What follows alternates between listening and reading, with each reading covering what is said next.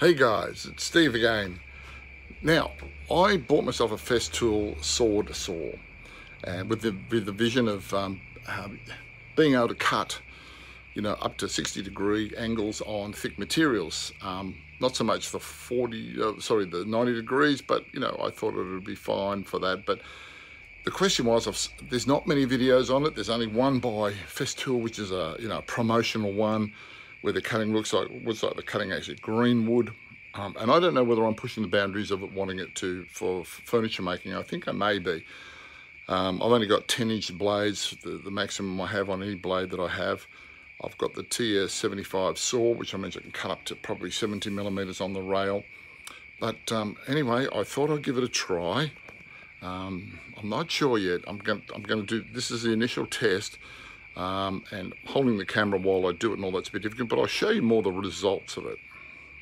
So we come around here. Look, it's a lovely sunset tonight. Wow, you can see it, there's the wife's washing. But look at the sunset tonight, it's really kind of orange. But never mind, here we go. So here's the sword saw.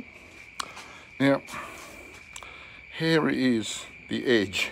Now this is whether I used the rail. It's on I've cut a 60-degree, as you can sort of see, this is with the hose on. Look at the mess everywhere. That's with the hose.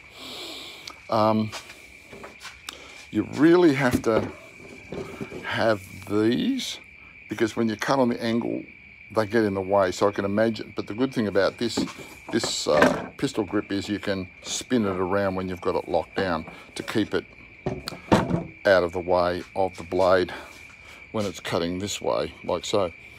Now this is only cut with the regular blade, and Jesus, it's chewed it up something fierce. I'm not sure that was the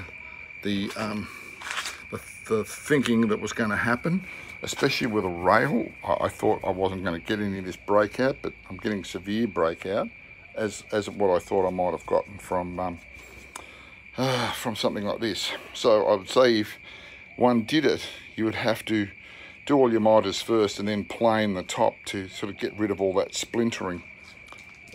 But mind you, Vic Ash is a hard timber, and it's a very splintery timber in its nature. But here's the unit, and I can go into the unit a bit more detail a little bit later. I'm just experimenting at the moment.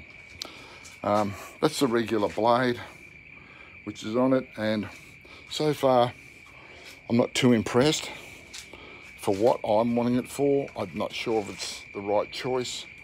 I really, at this stage, it probably will be going back, but I'm going to try the fine blade.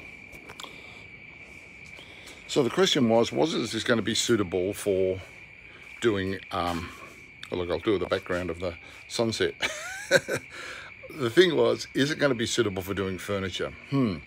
Standard blade, unless you want a really rough finish. Now, obviously I can clean that up, and I need to sort of experiment with that bit, but the trouble is it's ripped out the top of the surface of it. Now, that I'm pretty disappointed about. I thought it might have, with the rail, it might have actually stopped that. I might have to experiment putting a new piece of tape down the side and resetting, but I think it rips the guts out of that anyway. All right, so this is going to be a part 1 and part 2. So there's part 1, thinking of it. I'll go into it a bit more detail, but I just showed you some initial stuff. All right, guys, thanks. See ya.